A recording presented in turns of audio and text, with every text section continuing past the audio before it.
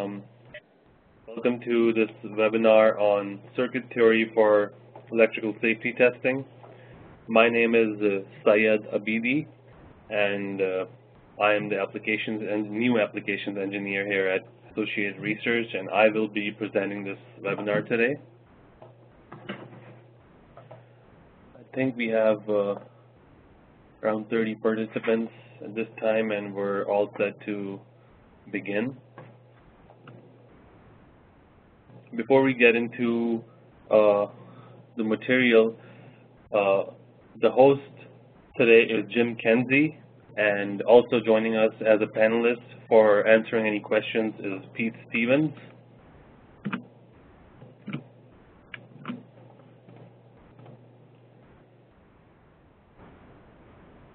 And as usual, we do have a Q&A utility, so if you have any questions regarding the material being presented, please feel free to forward them. Use our Q&A utility to ask any questions.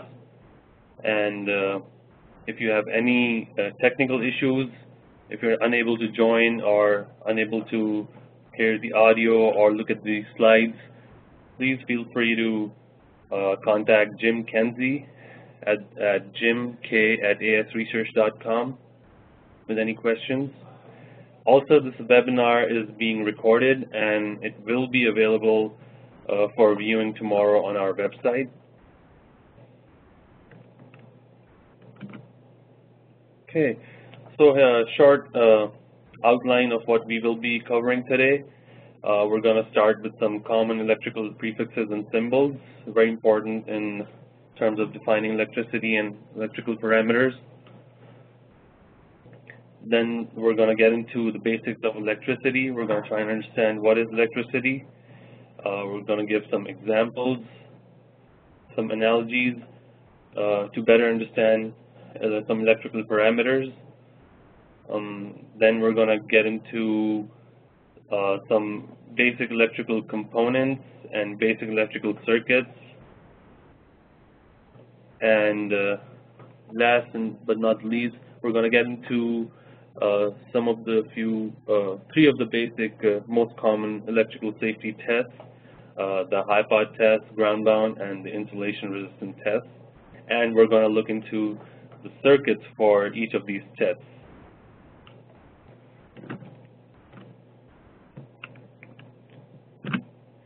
Okay, so first up, electrical symbols and prefixes. As we all know, electrical parameters are they all have their own units, and we use different symbols and prefixes to further define those units, such as mega, which means multiplied by 1,000,000, mega ohms, for example, megawatts, kilo, which means multiplied by 1,000, kilovolts, as an example.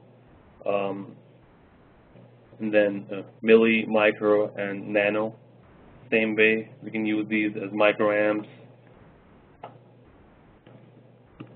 So these are very common symbols that are very important to know in order to understand and calculate electrical parameters, such as voltage, current, resistance, and power. Okay, so what is electricity and where does electricity come from? To understand this, we're going to get into the basics of matter, which the most important particles that all matter consists and all matter is made up of is atoms. Atoms are the basic particles of all matter, and they consist of a nucleus, which is composed of protons, which are positively charged, and neutrons. Whereas electrons in a nucleus, they orbit around the nucleus, and protons and electrons, they attract one another, just like charges repel each other. And an atom is normally electrically neutrally charged, meaning that it has equal amount of electrons and protons. And an electric charge is caused by an excess or deficiency of electrons, meaning if there are fewer electrons, there will be an electrical charge. And electricity involves controlling of the flow of electrons. So basically, electric current is the flow of electrons. To further understand electricity and some of the basic electrical parameters such as current, voltage, and resistance, we're gonna go over a simple example of water flowing through a pipe. So this is a good analogy and a good way to understand these basic electrical parameters. So the flow of electricity can be compared to the flow of water through a pipe, where voltage can be considered as analogous to pressure in a pipe. Current can be considered the same as the flow intensity of water in a pipe, and resistance can be analogous to the pipe diameter. As you can see in the picture on the right,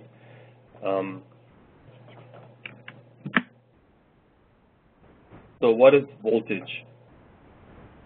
Voltage, as I said earlier, is analogous to water pressure. It is basically, if you compare it with this diagram with water flowing through a pipe, voltage is the force with which the water is being pushed through this pipe.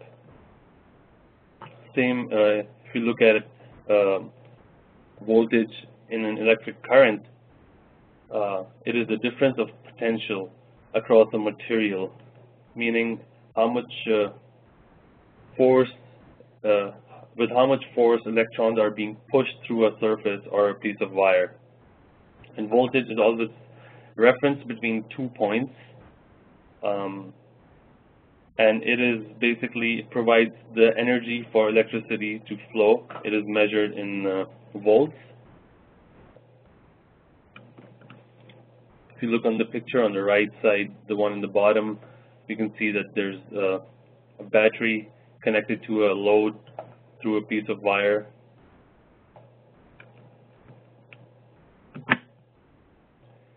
Next, another very important parameter in electricity is the current, which is analogous to the flow intensity. It is basically the flow of electrons, the rate of flow of electrons, and how many electrons are flowing. Compared to this pipe example where water flowing through a pipe, it's basically just like how much water is flowing through the pipe. It is measured, current is measured in amperes, and if you see on the picture on the right, you can see a battery connected to a load and current flowing through that load.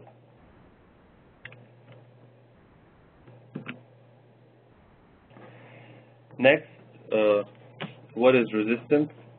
Resistance, as the word describes, is it restricts the flow of current.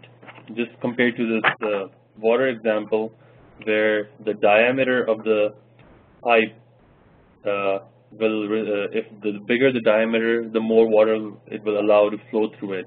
Same goes for resistance. If the resistance is smaller, it will allow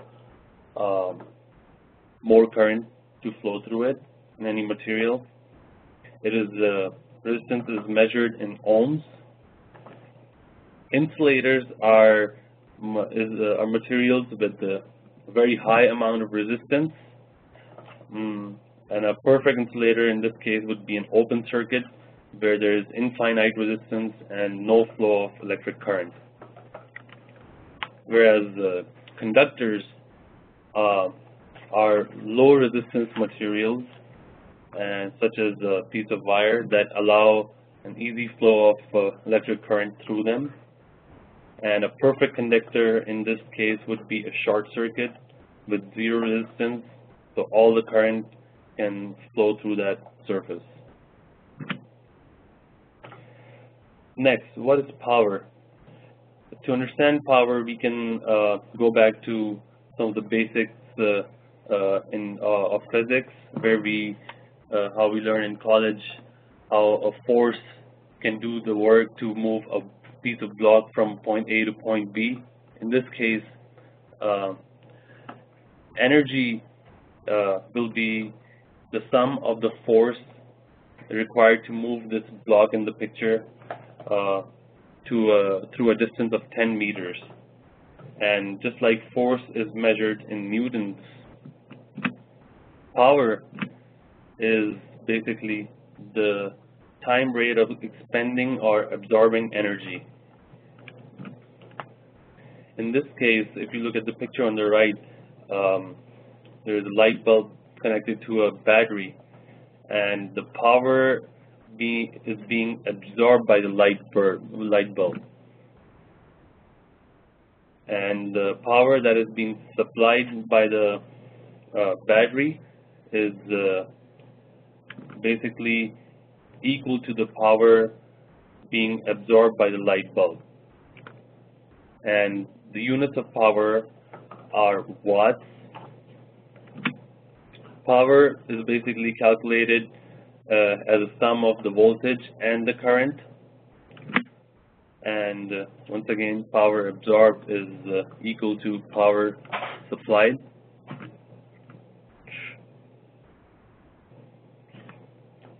I'd like to remind you, if you have any questions regarding the material, please feel free to use our Q&A facility. Okay, having said that, what is the ground? Well, voltages are always referenced between 2 points, ground, common, and earth ground. They're all different terms used to describe the low reference point of a voltage. Sometimes the ground can be tied to the earth, such as in a household electrical system, by means of a metal spike driven into the soil, and that's where the name earth ground comes from. Earth ground is always assumed to be at 0 volts, and it can also be at another voltage other than 0 volts, but is always considered the reference point to measure all other voltages in a circuit. If we refer to a point in the circuit that is at, for example, 24 volts, then this point is going to be at a potential of 24 volts higher than the earth ground. So, and the symbol for earth ground is right here. It's a very commonly used symbol in electric circuits.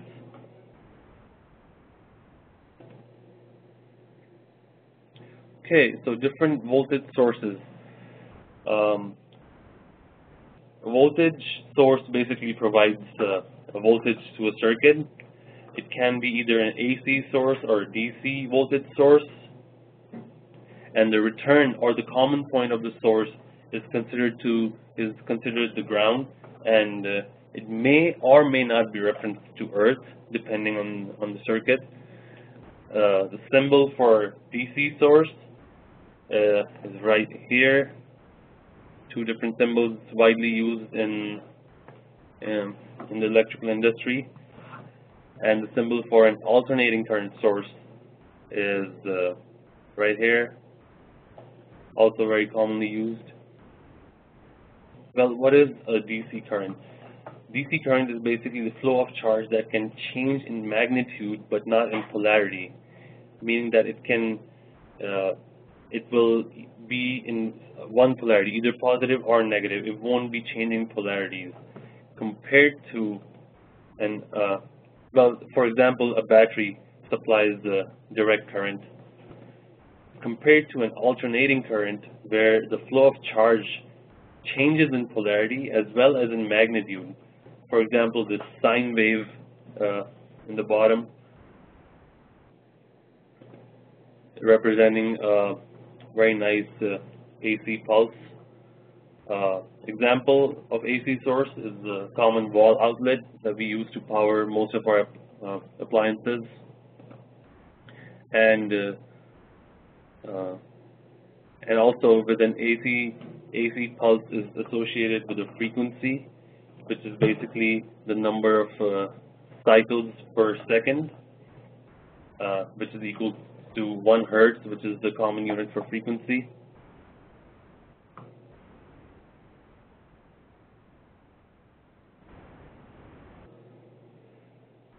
Okay, having described the basic parameters of electricity, we're now going to jump into some of the basic components used in today's electrical circuits. The most basic of them are resistors. Again, as the name defines, resistors are components that are designed to introduce opposition to current flow in a circuit. So basically, the opposed resistors are used to oppose the current flow in a circuit. And carbon is the principal substance used to make these resistors.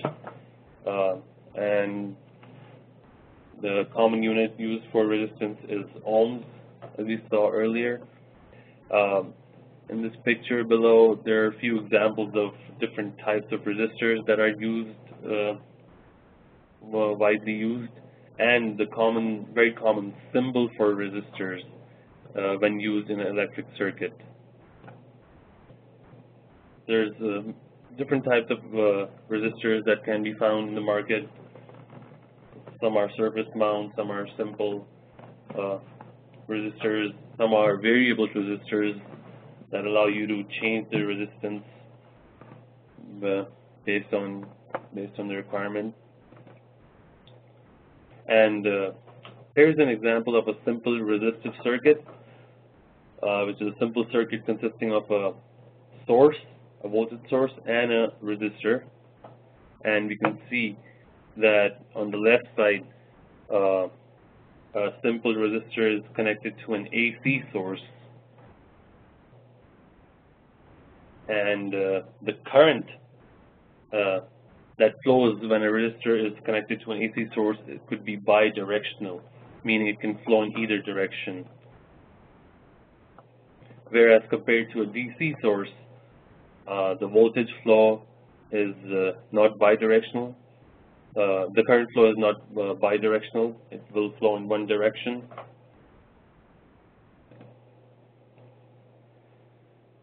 Next, we're going to look at the Ohm's law, which is a very basic and common law that describes the relationship between voltage, current, and resistance. As we can see, Ohm's law states that voltage is equals to the current times the resistance, which means the current basically varies directly with voltage. We can tweak this equation to find the current, which will be equal to voltage divided by the resistance, or to find the resistance, which is equal to voltage divided by the current. And we can see from these relationships that current varies directly with voltage, whereas current varies inversely with resistance, which also makes sense because the higher the resistance, the lesser the current flow. So, and the voltage drop across a resistor is equal to the current flowing through the resistor times its resistance. That's basically what Ohm's law, definition of Ohm's law. Here's an example of how Ohm's law can be used to calculate either voltage, resistance, or current. In this case, we have a resistor of 10 ohms attached to a DC source which is set at 1,000 volts. So in order to calculate the resulting current, we can use the Ohm's law, which is equals to, which says voltage equals to current times resistance, or we can tweak it to find the current, which will be equal to voltage divided by the resistance. So in this case, 1,000 volts divided by 10 ohms. So the current will come out to be 100 amps. So this is the current that will be flowing through this basic circuit if there is a voltage source of 1,000 volts present connected to a 10 ohm resistor. Next, another basic component of electrical circuits are capacitors, very widely used in most electrical circuits and very important components. These are basically energy storage elements.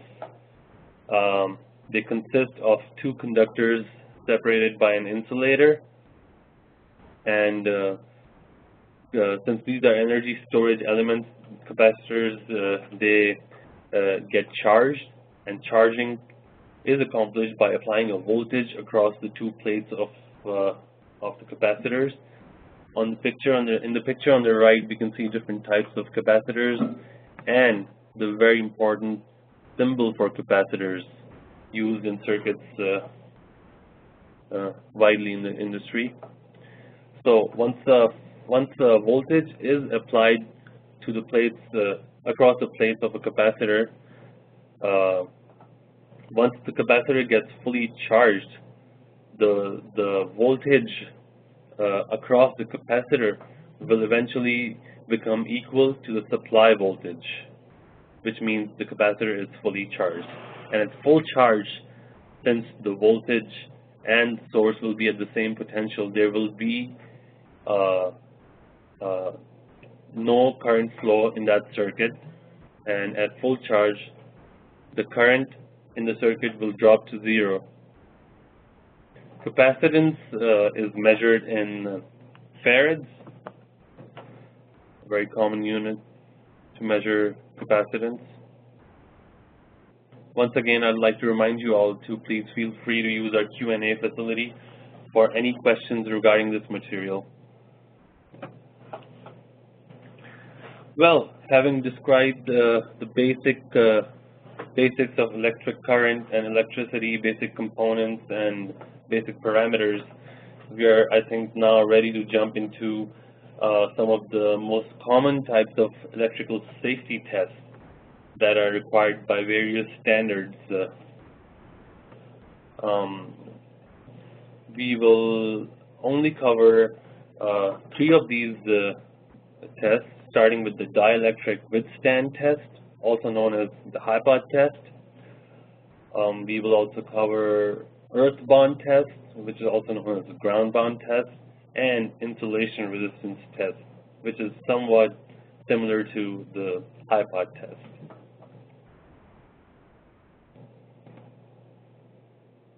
Okay, so what is Hipot test? Hipot is a short for high potential testing, or the dielectric withstand test.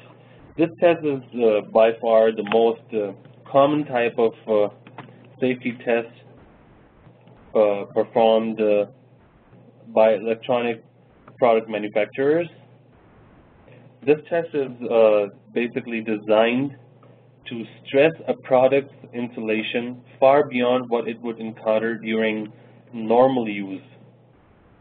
And the assumption here is that if the insulation of the product can withstand a much higher voltage for a given period of time, it will be able to function adequately at its normal voltage level for the life of the product.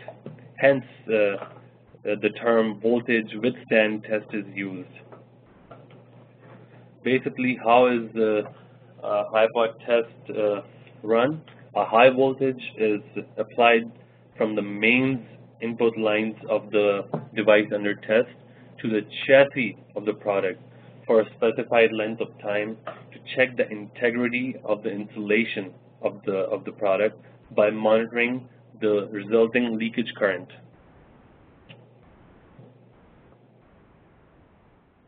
And the purpose of the Hipot test is basically to check for excessive leakage current flow through a product's insulation. And like under any normal condition, any electrical device will produce a minimal amount of leakage current due to the voltages and internal capacitance present within the product.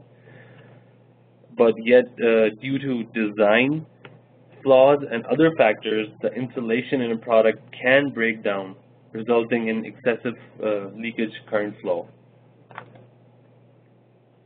Why is the Hipot test used? Well, it is, of course, one of the most common safety tests. It is used as a design test during product development, also as a 100% production line test. It is used to basically detect workmanship defects in a product. And in addition to overstressing the insulation during a Hipot test, this test can also be performed to detect material and workmanship defects. Most importantly, for example, small gap spacings between current carrying conductors and earth ground. When a product is basically operated under normal conditions, environmental factors such as humidity, dirt, vibration, shock, and contaminants can close these small gaps and allow current to flow through them. This can create a shock hazard if the defects are not corrected at the factory. So the Hipot test is a very important test to uncover these design deficiencies and defects. Okay, once again, how does the Hipot test work? I just described how leakage current is present in every product to some degree, and it becomes a problem when it reaches high values due to dielectric breakdown. And what the Hipot test basically does is applies high voltage to the mains input and monitors leakage current that flows as a result. Now, having described AC current and DC current, we have two different types of Hipot tests as well. One is the AC Hipot test, and the other is the DC Hipot test. Voltage, basically, there are a few advantages and disadvantages of both AC and DC Hipot test. Voltage is one of the few advantages of AC Hipot tests are that voltage can be applied instantly, so there's no need to ramp up. Secondly, the item that's being tested does not have to be discharged. And AC Hipot test, by nature, since AC current or AC voltage flows both in negative and positive polarities, so this tests both polarities simultaneously. Some of the disadvantages of AC Hipot test are that it measures total current, which is the sum of the reactive current due to the capacitive element in a device, and the resistive, the real current, which is due to the resistive element in the device under test. And AC Hipot also requires a large current capability to test capacitive loads. So these are a few disadvantages of AC Hipot test. Some advantages of DC Hipot test are that it measures real current, and the low output current capacity for capacitive loads makes DC Hipot test relatively safer to run. Some disadvantages of DC Hipot test: the voltage needs to be ramped up, and the DUT, the device under test, needs to be discharged for safety reasons. And since we know that DC is only testing in one polarity, so a DC Hipot test will only stress the insulation of the product in one polarity at a time.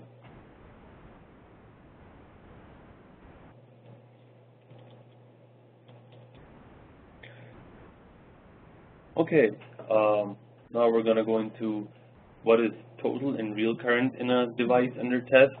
In most devices have a resistive element, which is the insulation, and a capacitive element due to the applied voltage from a Hipot test. When voltage is applied, a reactive imaginary current develops due to the capacitor. and a real current develops due to the resistance of the insulation. Readings are different depending on whether the applied voltage is AC or DC, as we saw in the AC and DC advantages and disadvantages.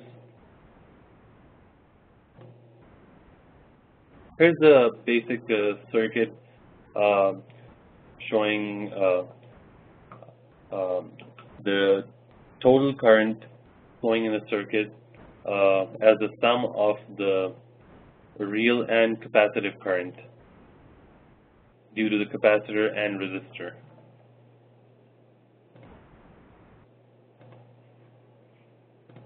Sorry. Here we can see that the basic circuit connected to a basic device under test connected to one of our Omnia series safety compliance equipments. We can see there's a this is performing a AC withstand test with a voltage of 1.24 kilovolts, and it is measuring the total current and the real current.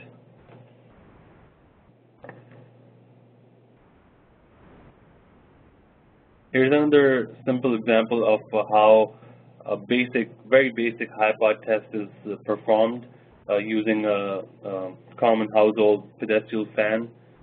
We can see here that this is the high voltage supply line that is supplying high voltage to the mains input of this DUT, which is in this case the fan, and the resulting leakage current is being measured by the return lead connected to a good chassis point on the product.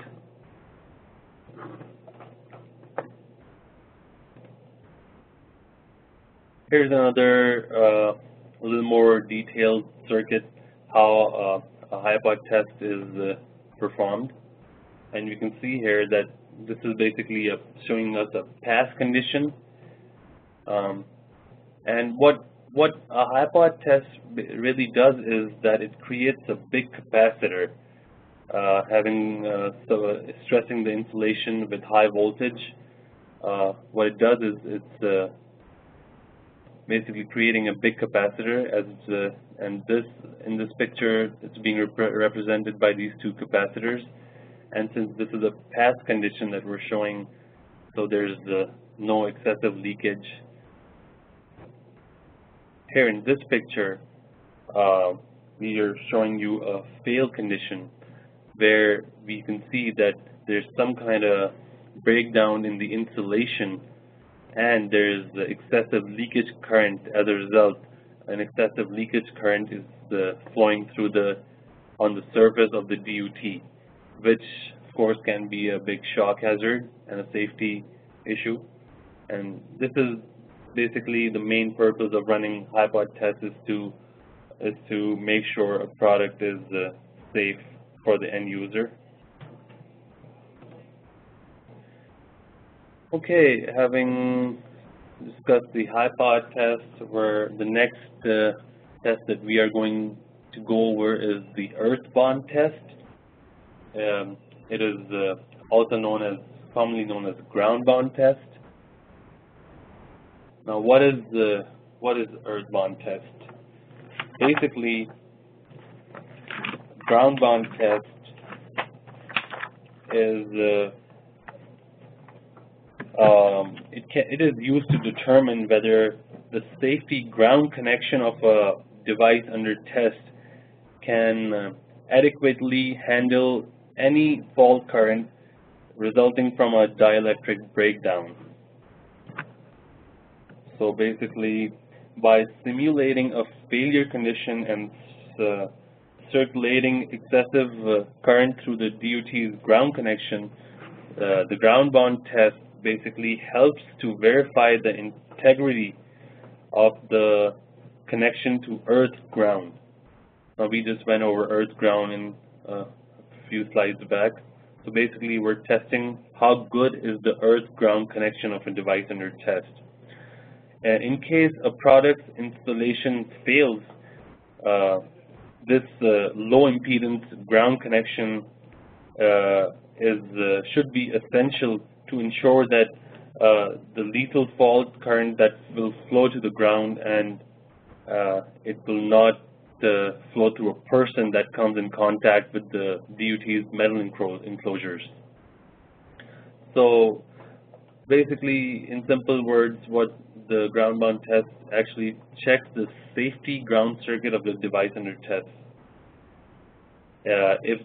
And makes sure that it can handle the fault currents if the installation of the DUT was to fail.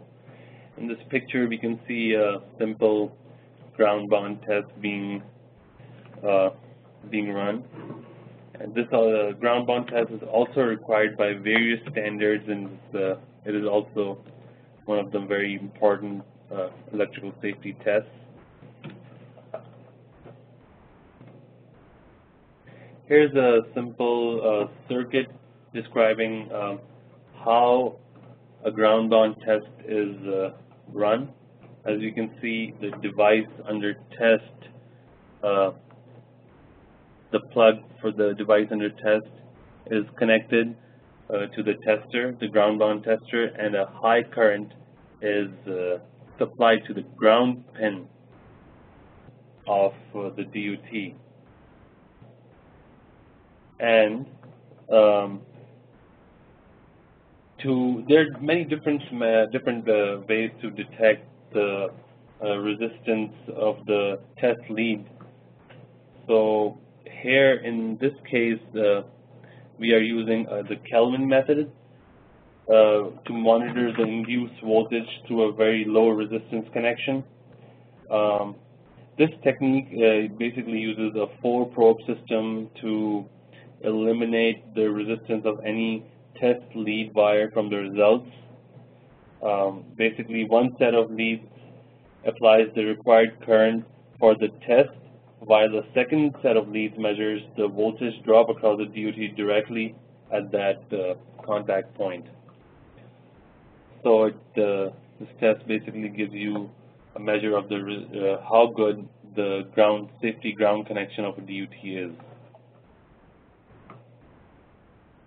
Here's another circuit showing a failed situation while running a ground bond test, and as a result of a product installation failing, we can see here that it is detecting a failure through the return lead. Now, why is ground bond test used? It verifies once again if the ground cord can handle dangerous fault currents for a specific period of time if the product installation was to fail. Secondly, this test is generally performed, the ground bond test is generally performed before the Hipot test. It is also a design or type test. How does it work? Well, we just saw a few examples. It uses an AC current source. Well, there are DC ground bound test requirements as well, so it can be AC or DC, and not a voltage source like the Hipot test. And it raises or lowers the voltage depending on the resistance of the device under test. Open circuit condition is where the resistance is infinite and the voltage increases, and a short circuit condition is where the resistance goes to 0 and the voltage decreases. And again, we went over how the Kelvin method is used to measure the resistance. Okay, here's another simple example of how a ground bound test is run. As we can see here, high current is supplied to the ground pin of the device under test, and the integrity of the ground connection is measured via the return leads.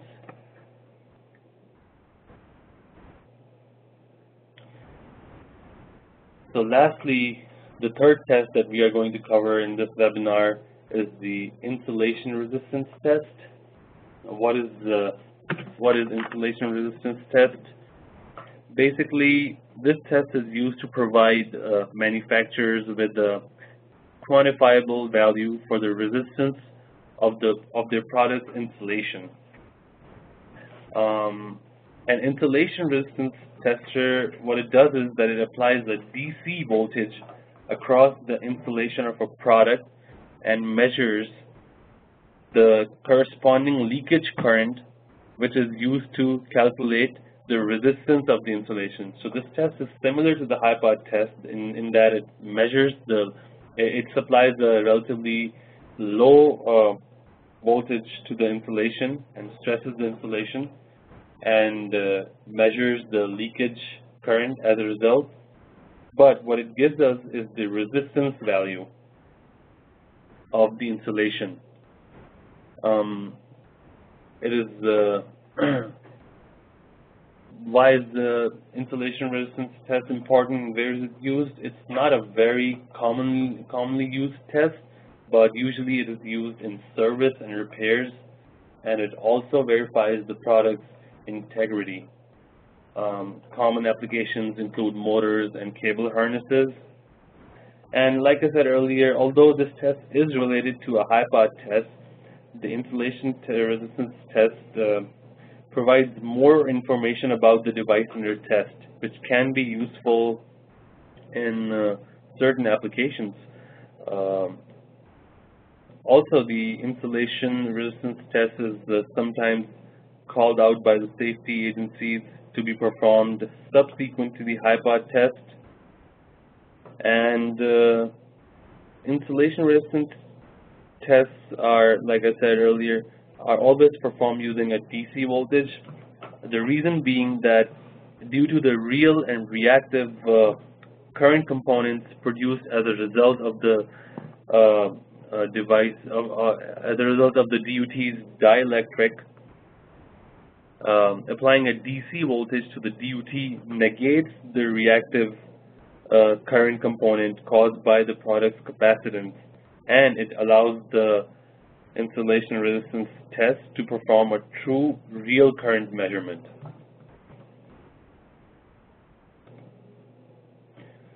Again, how does it work? Usually it performs essentially as a dielectric withstand DC W test, usually at 500 to 1000 volts. And again, it displays a resistance measurement by dividing the voltage applied by the leakage current produced. And again, the basic Ohm's law is used to calculate the resistance.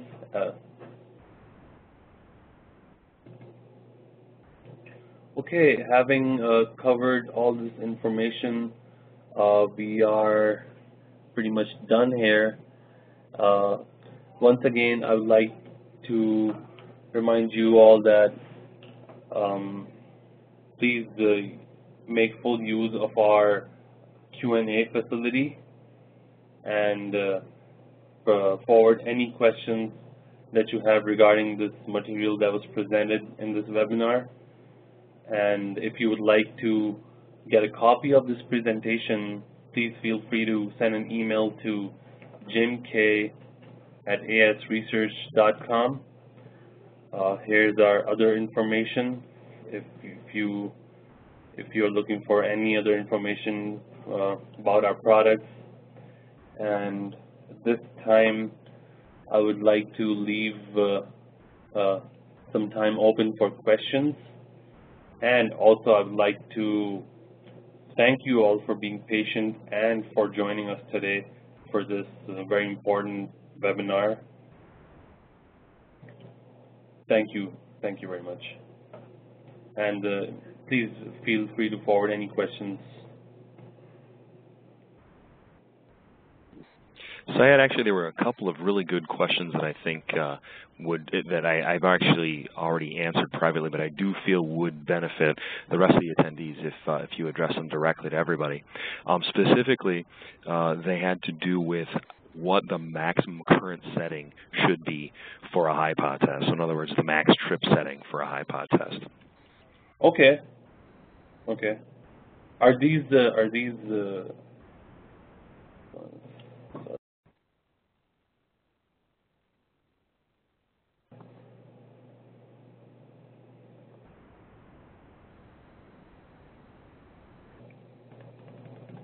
well, we have a question regarding the max trip settings for a Hipot test, and basically it really depends upon what standard you're testing your product according to.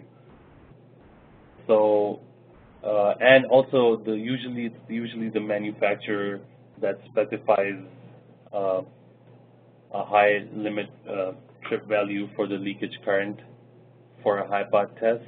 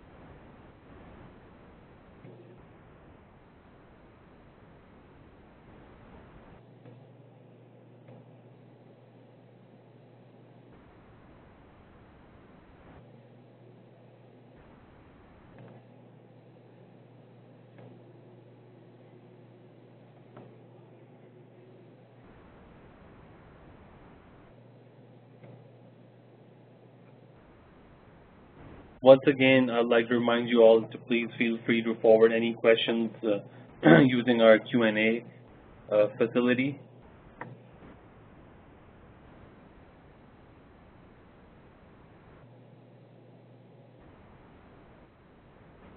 Okay, at this time it seems like all questions have been addressed, and since there are no more questions, we are going to sign off here. Once again, I would like to thank you all for joining us, and we look forward to having you join us in the next series of webinars.